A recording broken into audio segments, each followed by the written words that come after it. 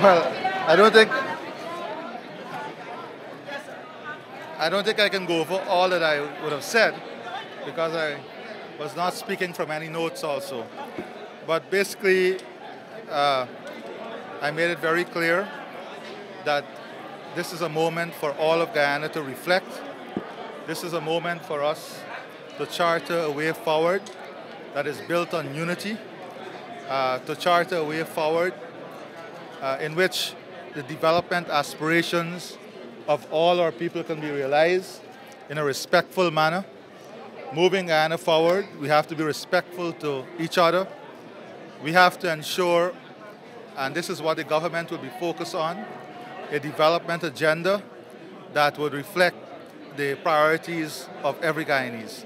We are building a country for every Guyanese. There is no need for fear. There is no need for distinction based on political persuasion. No need for distinction based on religious belief or ethnicity. This is a government for all of Guyana, and that is the way the government will operate. Later this week, we will be planning an official inauguration ceremony in which I will outline very clearly the vision of the government and where we would like to see Guyana at the end of our 5 years. We are also committed to democracy, the rule of law, and good governance. And importantly, I took the opportunity to thank all Guyanese, the media, the private sector, civil society, the diplomatic community and international organizations for the role they played in ensuring that our country remain democratic, remain within the boundaries of the rule of law, and that the will of the people is finally reflected today. I can't hear you. In his report would have said that based on the recount and the irregularities that surface, the results today does not reflect the will of the people.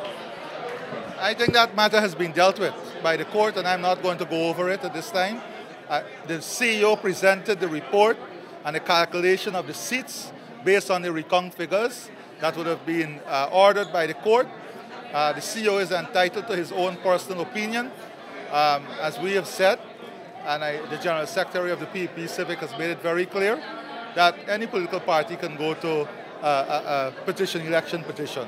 So we are at a stage now where a new government has been sworn in, a new president has been sworn in, and we're focusing on the future, transitioning to a Guyana in which our development aspirations can be realized. And our focus now is not on negativity. Our focus is on positive outcome for Guyana. Thank you.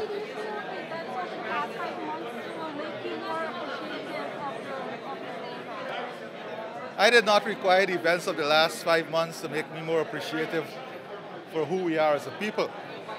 I mean, we all have a responsibility to safeguard and protect who we are as a people, to protect our freedom and our democracy. So the events have strengthened my resolve and my commitment to ensuring that democracy, good governance, the rule of law, and the changes that are required to ensure we never find ourselves back in a position like that must be addressed. And I want to thank all the political parties who participated in this process, the political parties who did their part in ensuring we are here today. I promised you 3 questions. We went through this already. No, that was just 2. I asked about your personal views. Did you believe today would come today? We were always confident. I was always confident. I was always confident that the People's Progressive Party Civic, with the support of the people, with the plans and the agenda that we outlined in our manifesto, would have won the elections, and that the winning that elections was not only for the supporters, but winning that election was for all of Guyana and our country as a whole. Well, I just went through that. We are going to go through the details of that during this week. I also made some important appointment, the first set of appointment, as we move towards the transition. So I have a meeting at this moment with the heads of the joint services. So thank you very much, members of the media. And I want to thank you sincerely, too, for the work you did over the past months. Thank you very much.